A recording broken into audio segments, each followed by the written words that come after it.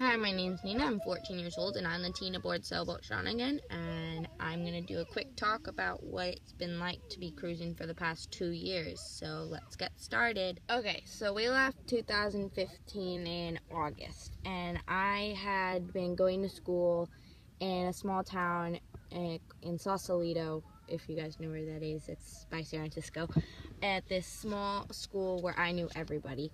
And I had some really good friends, and when my parents told me, oh, we're going sailing, I looked at them and I was like, what? No, that doesn't make sense. No, that I have to leave my friends? That's not gonna happen. So that they took me out of school halfway through 6th grade so I could get used to homeschooling, and let me tell you, I hated it.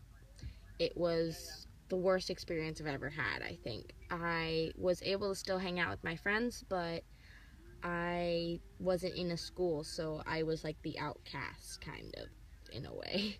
So when we left, there's a photo of the big group, and I was like, I had to keep my cool, because if I didn't, I'd be like, oh yeah, I'm leaving, I don't want to leave. But I pretended to be all excited, but as soon as we left, I like broke down in tears, and I was like, I don't want to leave.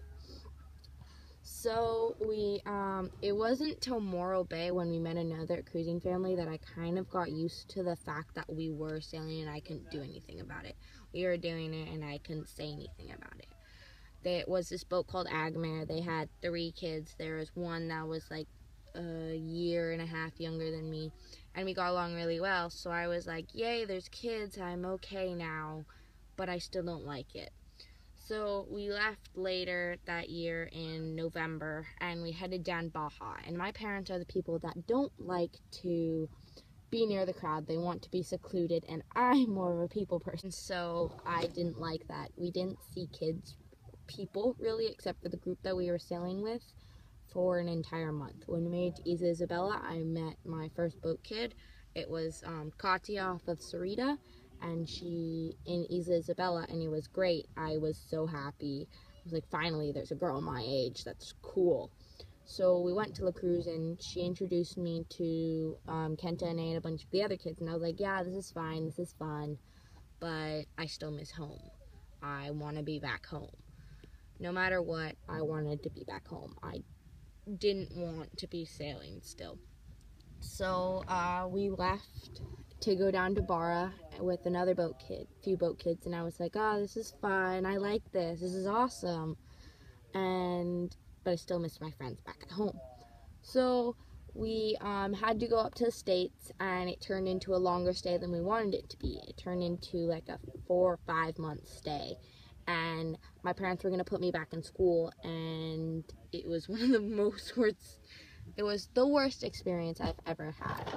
So when they put me back in school, I went to school for exactly 3 days before I chose, I don't want to go to school. My friends who I thought were my friends weren't my friends. They weren't nice. They had all changed and moved on, and I was the outcast.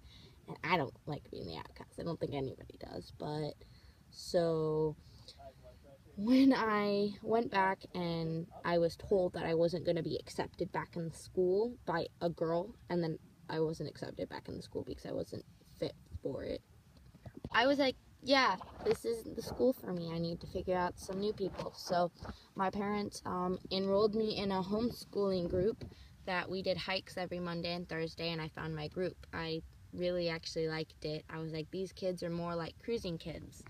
But at the same time, I was like, we might have to move back. I don't want to move back.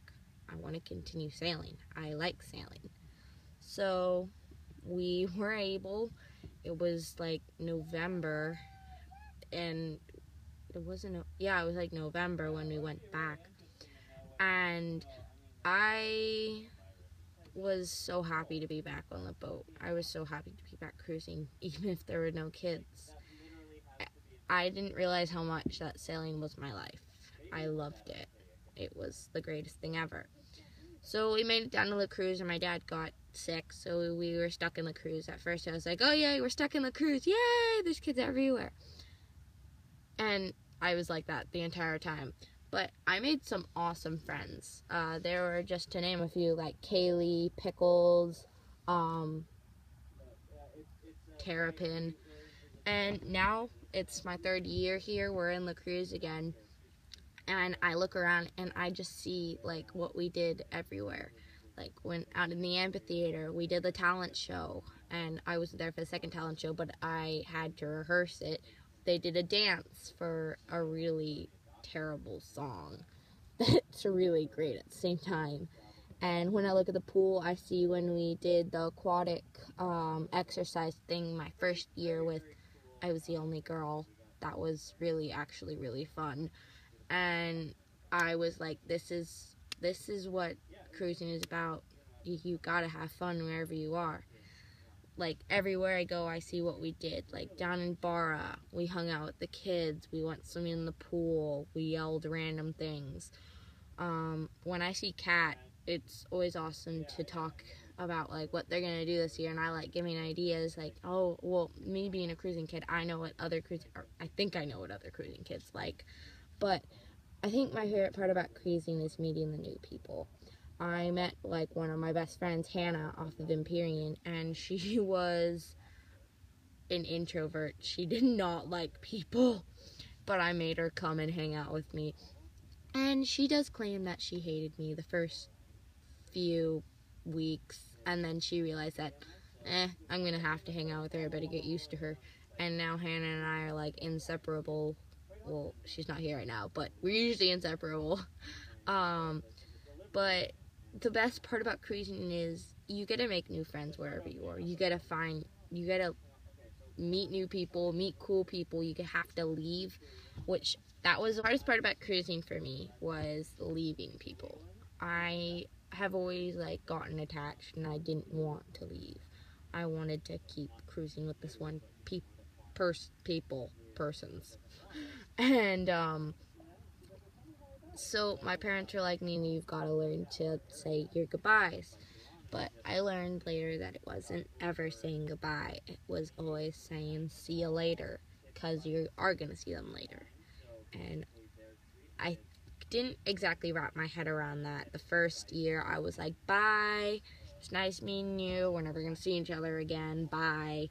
But I was actually talking to one of my friends, and they know some of my friends from the first year, and I was like, oh, okay, so I guess there is hope that I will meet them again. But you always have to hope. You never know. But I have to say that that's the hardest part. The greatest part about cruising is meeting the people, but the hardest is saying goodbye. But it's not saying goodbye. Saying see you later. Yeah. Being a cruising kid, you have to be really adaptable. You just have to adapt. If there's no kids around, you gotta hang out with the adults, which I have no problem. But my sister, who's 10 now, has kind of had that problem. She doesn't like hanging out with adults. She'd rather hang out with kids. Of course, any kid would. But you've got to be adaptable. Wherever you are, you got to adapt. Say say you don't like swimming. Well, you live on the water. You have to learn to like swimming. Say you only want to hang out with kids, but there's no kids around. You got to go hang out with the adults. Otherwise, you're going to be bored out of your mind. So that's one of the greatest parts about being a cruising kid. You're just so adaptable, and when you go back into a school system, you're not like, what do I do? You can adapt. So, yeah. And we went up to sea where we didn't see anybody, and I had to really get to know my little brother, which was great.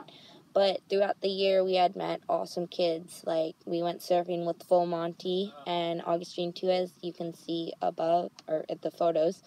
And we went to cool fairs with my friend Hannah. That's another photo.